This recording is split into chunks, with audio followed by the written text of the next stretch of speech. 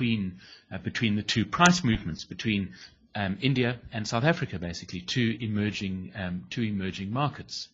Now, of course, when an analysis is performed on these similar but different price movements, some really interesting things emerge, and that's what we're going to be speaking about today. Let's have a look at the same time period for the American market. I'm just going to change workspace, and let's move forward to 2006. And right, let's just find the same time period, 2007 to 2009, and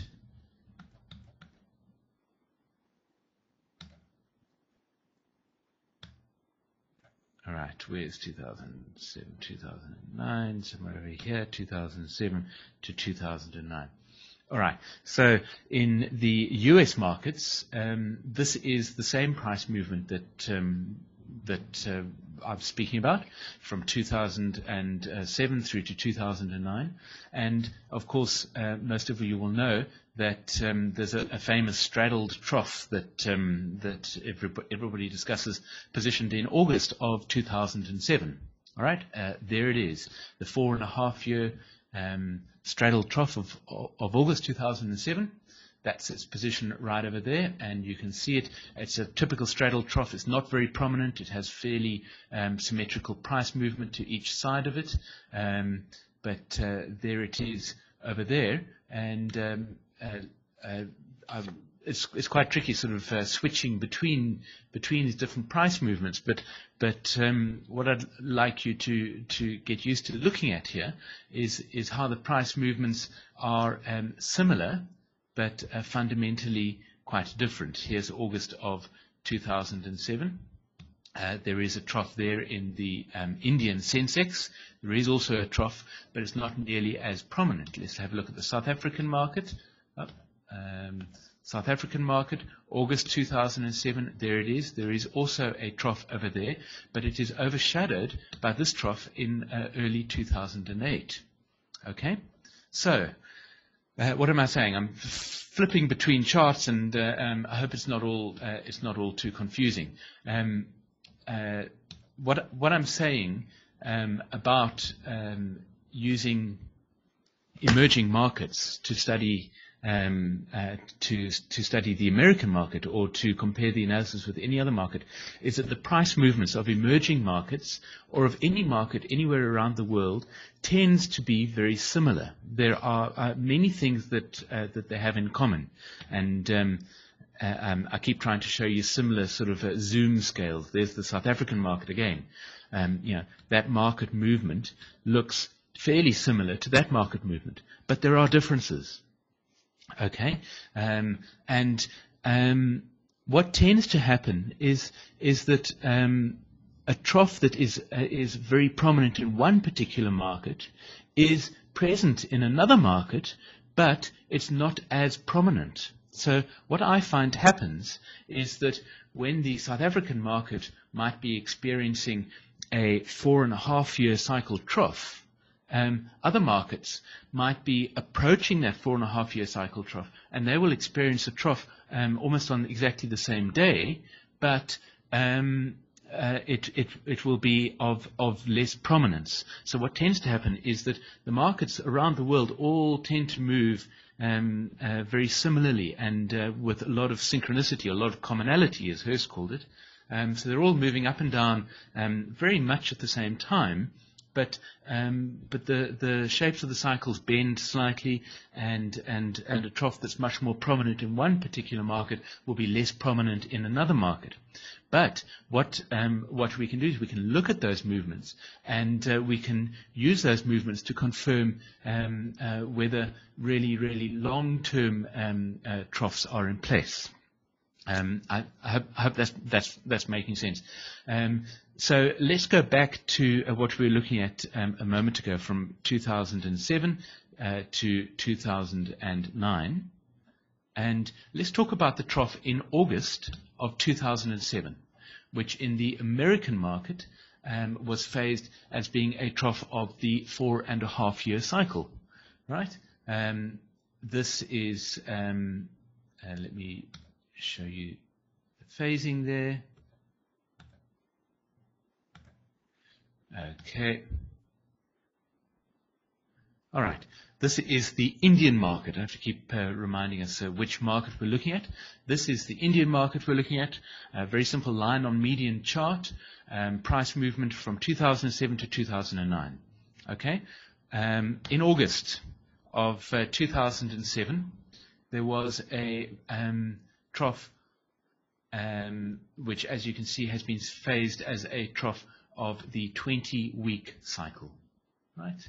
Let me change back to daily, perhaps that's easier to look at. There it is. In August of 2007, there was a trough of the 20-week cycle. Prior to that, in March, there was a trough, which according to this analysis was a trough of the 4.5-year cycle. Okay? So in between those two troughs, there was a period of 22 weeks. Right? A fairly long 20-week cycle. Now, this is the Sensex. Now let's have a look at the South African market. Again, same period, right at the beginning of 2007 to the very beginning of 2009. Change it to daily. Let's turn on our phasing. Okay, August of 2007, there was a trough.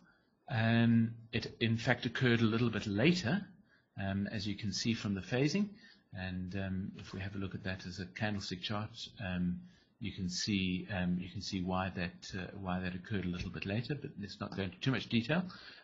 So there was a trough which here has been phased as a trough of the 40-week cycle. Okay, so there's a trough in August, but it's not a trough of the 20 cycle as it was in the Sensex, but it is a trough of the 40-week cycle in the South African market. And what about March, when there was a trough in the Sensex, which we said was a 4.5-year cycle trough?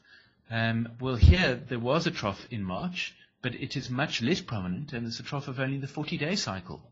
And there was, if we zoom back, if we go back, and there was a trough of the 20-week cycle, which has been positioned very early in 2007.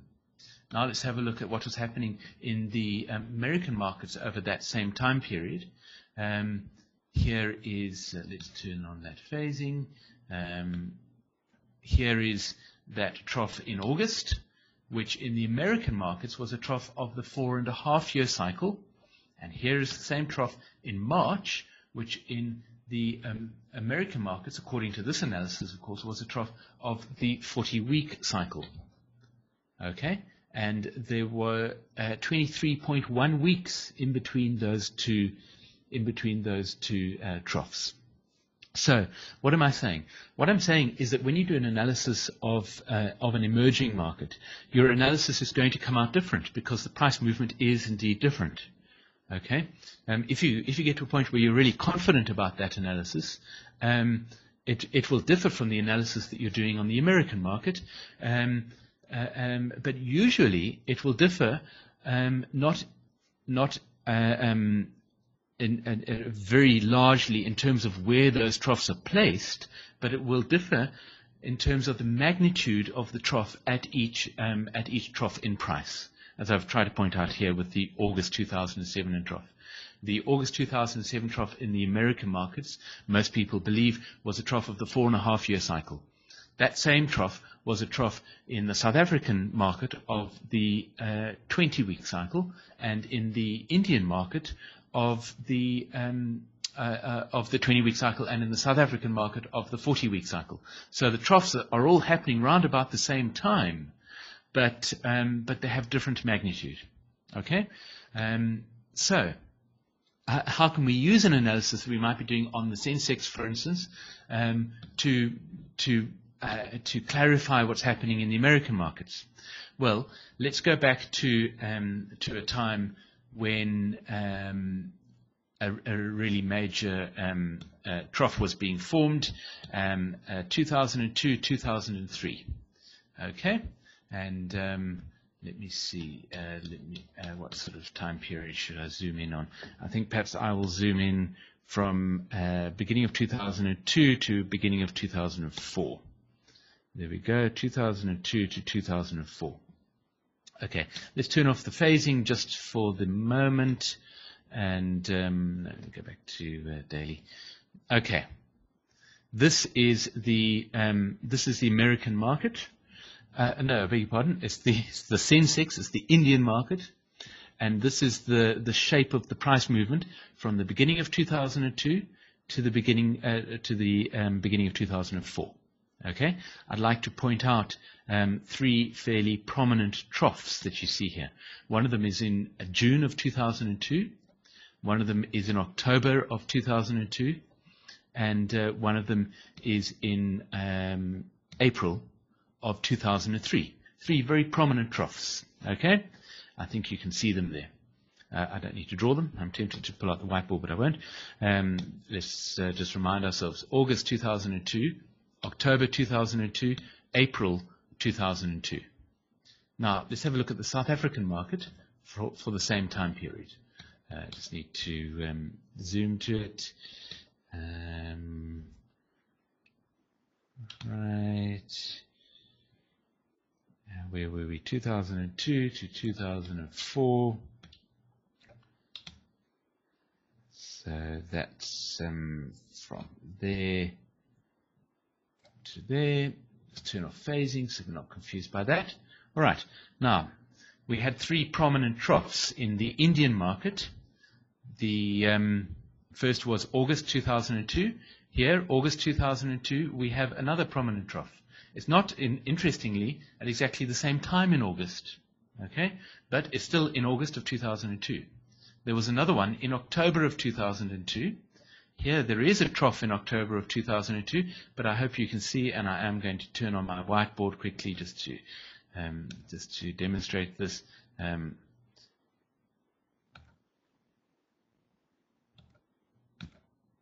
Right, there's August 2002.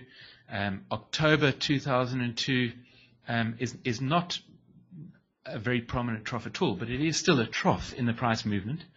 And then April of 2003 is indeed a very prominent price trough. Okay, so if we were to rank these three price troughs, we've got August, then we've got October, and then we've got April. If we were to rank them, what's the most prominent trough? Well, it's obviously the April trough, right, in 2003. Obviously, the most important trough in the South African market was April of 2003. The next most important was August of 2002, and the least important of those three troughs was October of 2002. And if I show you the phasing analysis, you'll see that, in fact, the phasing analysis reflects that ranking perfectly, because it has a 4.5-year cycle trough at the most prominent trough in April of 2003, and it has a 40-week cycle trough in August of 2002, and it has a 20-week trough in, no, I beg your pardon, it has an 80-day trough in October of 2002. Right, so the phasing analysis reflects the ranking. Okay, so let me go back to the Indian market, and let's just rank these troughs. We didn't do that, but if we rank these three troughs, I would have to say that October of 2002 was the most prominent trough, right? Because it's the lowest one. It's a very simple way of ranking it. Then the second most prominent trough, it's hard to distinguish really between April of 2003 or August of 2002. Very hard to distinguish. Very hard to rank, choose between those two. So let's have a look at the phasing analysis here.